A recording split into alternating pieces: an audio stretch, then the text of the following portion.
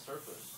You guys are going to want to be careful if in the event that you do push your needle into it, you could bend it. And you can draw really thin lines, like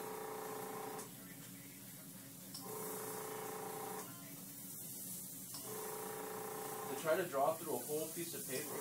And here's a stroke that, like, don't get discouraged, because you're going to want to add to the least amount of paint that's coming out of the airbrush.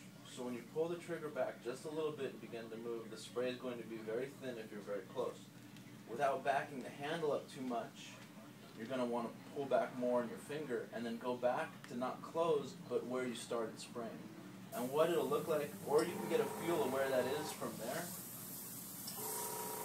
But that's what it'll look like. See, the airbrush is not moving away from the surface, but my line got thin and thick, and that's because I'm working the trigger while I'm in motion. And I learned that from handwriting, just the letter E and thousands and thousands and thousands of these motions. But when you get that, you'll be able to stay close and then work the trigger and control your line. And that's the advantage of an airbrush that has dual action, because the trigger is what controls the amount of paint, not the distance of the user. But that's something to try.